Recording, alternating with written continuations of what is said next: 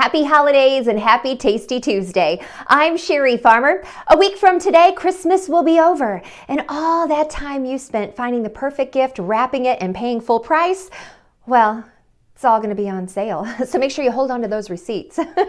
You know, I'm all about Tasty Tuesdays, my favorite day of the week. I love sharing with you some of the things I have found at the grocery store, as well as Walgreens. That's where I found these nuts from Blue Diamond Almonds, peppermint cocoa flavored, as well as snickerdoodle. Again, limited edition. Hopefully you can find them. And what's really cool about these is you don't even have to wrap them.